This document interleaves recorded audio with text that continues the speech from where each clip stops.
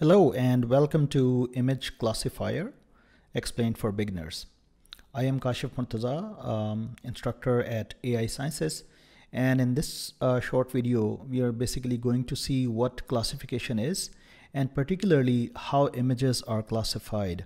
So let's dive in and first see what is image classification. So image classification problem as a setup is the problem looks like the following. So let's say you have an image classification system, sometimes known as the image classifier. Let's say this is the system, image classification system. It takes an image as input, let's say I. It might be an RGB image or a grayscale image. It can have any format, any valid format for an image. And this image classification system actually produce one of the predefined set of categories. So let's say, for example, in this particular case, let's say we have all the images all images that we have, they belong to one of these categories. Let's say airplane is a category, automobile is a category, bird, cat, deer, dog, frog, horse, ship, truck. By the way, this data set I'm referring to is C410 data set for 10 classes. It's available in different deep learning frameworks as well, including PyTorch, TensorFlow, and MaxNet. And it's publicly available for image classification. So given an image, the image classification module or the system actually produces one of these outputs. So that's how the image classification works. Here I should mention also that what is classification in general. So a classification system, also known as the supervised machine learning framework with discrete labels, is the following. It accepts a particular object in the form of feature vector.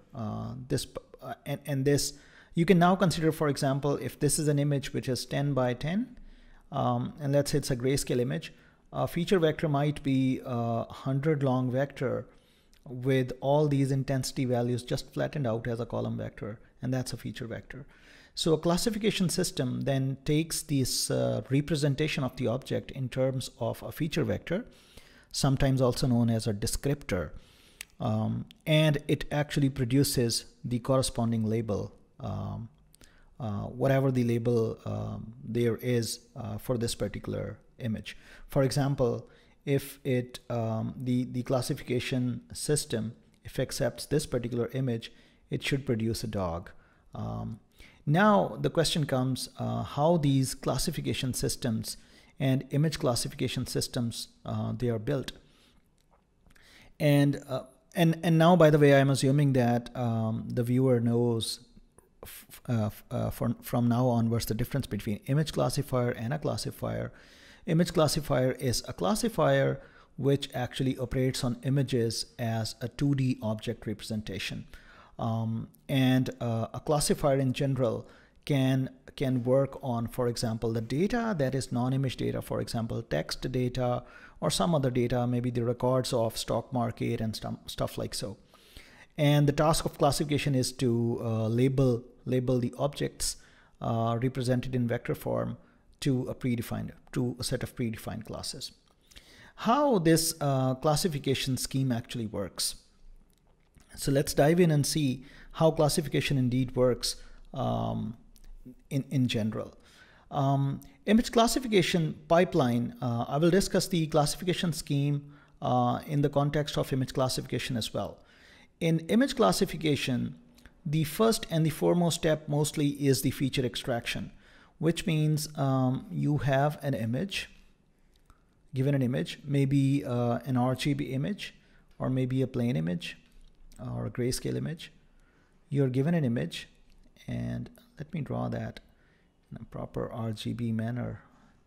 So given an image, you need to convert first the image to a long thin vector, which is sometimes known as the feature vector. There are several feature vectors available. People come up with like hog histogram of gradients or histogram of oriented gradients. This LBP, like local binary patterns, and there are several others. I've just mentioned a few, just a couple of these, just to get the context clear. This hog descriptor actually accepts an image and returns a vector or a list of real numbers. And same the LBP, but with a different technique, the descriptors are different. What feature descriptor and what kind of features they are better for a particular kind of task, it may vary from task to task. Maybe, for example, these hog descriptors, they are very good for recognizing persons or classifying persons. And later it was discovered that not just persons, any objects with a good predefined geometry, the hog descriptors, they work very well. But deciding which kind of features we should extract for the classification task, that actually is a hyperparameter, and it may vary from data to data. And if your data is not images, and then we're assuming, for example, the data is in the form of text or something else, again, you have to extract the features. That's the each object that you're going to classify. If you're going to build a classification system, whether it's an image classification system or a classification system that does not work on images, you have to represent whatever your objects are to be classified in terms of descriptors, feature vectors. These two descriptors, they are specific to images. So in the classification pipeline, you first have to represent your objects, in our case, images, in terms of the descriptors or feature vectors. The next goal is to come up with a model, the classification model. Here I have mentioned a couple of models. For example, this sport vector machine is really a great and very powerful model for classification. And a more recent one is neural network.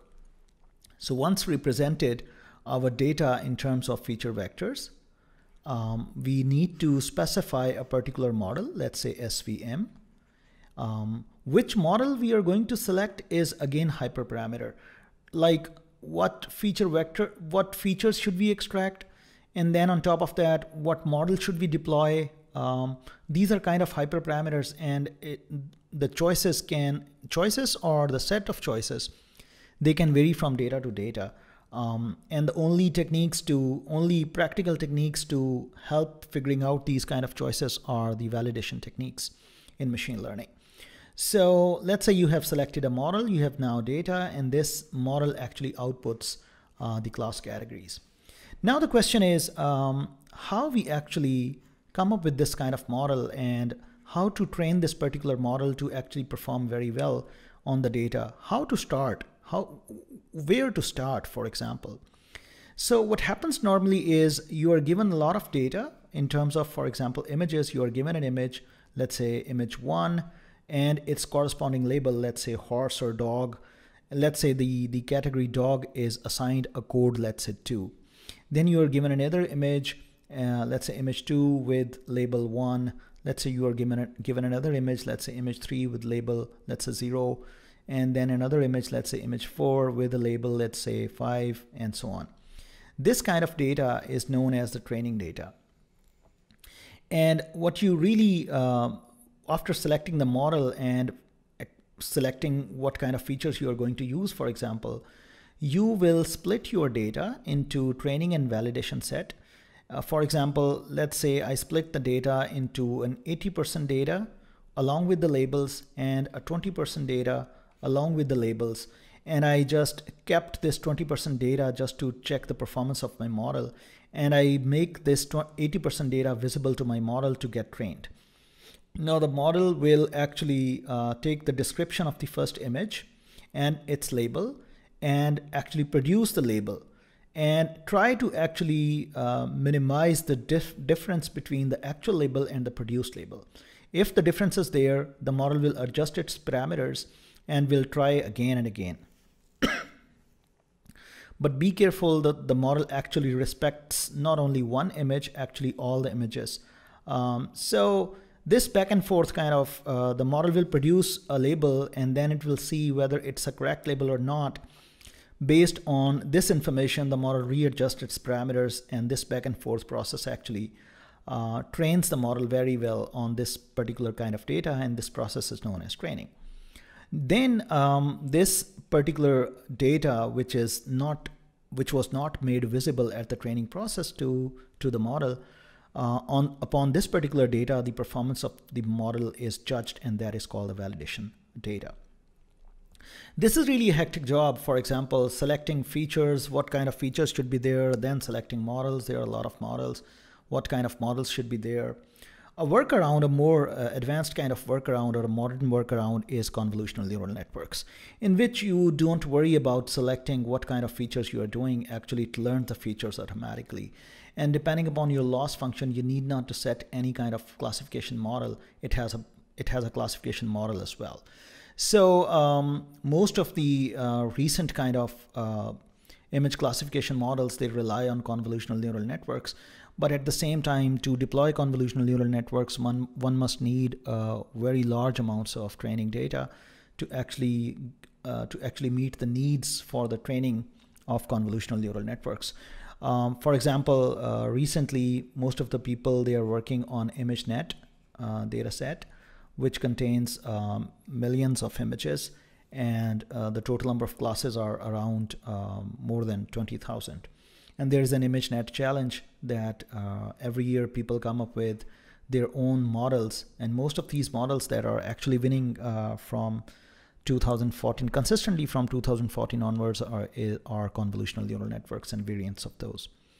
So in a nutshell, you have a model. If you're not using convolutional neural network, then you have to select the model. And before selecting the model, you also have to select the feature extraction phase, and then you need to move on. So that is feature extraction. That is your model selection. If you're using convolutional neural network, all you have to set is the architecture of the convolutional neural network and just feed the images directly. It will learn the best feature with respect to the classification criteria. So let me show you one running code of classification using convolutional neural networks in PyTorch. Let me just show you a quick walkthrough over a C410 dataset in PyTorch. So in PyTorch, these are, let's say, the certain kind of packages that we need from Torch. So let's load these packages. We also set data directly. We are going to work on C410 datasets. So let's set the data directory. If data is already there, it will not download. Otherwise, it will load the dataset. Again, we are splitting our data into training and validation. So we split our data. So yeah. So to train the convolutional neural network, just we will see shortly, we will be training that in batch mode. So let's fix the batch sizes and just shuffle the inputs both in validation and training just to not bias the sequence. So that's the data. Now the shape is basically 3 into 32 into 32. That's the shape of the image. It's a 32 by 32 RGB image, and that's, let's say, our convolutional model, which is first layer is convolutional layer, then we have a ReLU activation for that, and then we apply max pooling. The second layer is again convolutional layer with ReLU activation, and we apply a pooling layer as well. Till now, the features will be extracted. We can have more layers. We might use dropouts for kind of regularization and stuff. That's the architecture. Once we think that the features are, so these two layers, they will actually supply the features, and this actually flattens out the features into a long thin feature descriptor. And then we might have, for example, a dense layer, maybe a couple of dense layers or fully connected layers to actually go through the, to actually produce the actual classification model. So let's run this model. Yeah. So we have to set the optimizer here. We are setting the optimizer as stochastic gradient descent with learning rate 0.1. We may set different loss functions. Here we are setting cross entropy, And let's say we set the number of epochs to just 5 and see how it gets trained. It will take a couple of minutes. This training process will take a couple of minutes on this machine. Maybe we can have a better hardware, or maybe we use two GPU models or clusters or something like that for a higher speed. But it will actually train on training images, and later this code will actually validate the performance of our convolutional neural network on the validation example. So let's wait for its training. It's just a couple of minutes. Let's wait for that, and we will come back later. Okay, the training has done just for 5 epochs. These are the loss values after each epoch, and now our model has been trained. By the way, you can play with this number of epochs, and there are a lot of other things that I'm not actually going into. There are a lot of details to go through. Let's check the performance of this model on our validation data in terms of the accuracy. Let's see how the model actually performs on validation data. So the number here is basically 42. So that's the performance of our model on this particular validation data. So again, we can for example go through and change this model and number of epochs and stuff like so to get a better performance and stuff like so. But that's the overall kind of pipeline.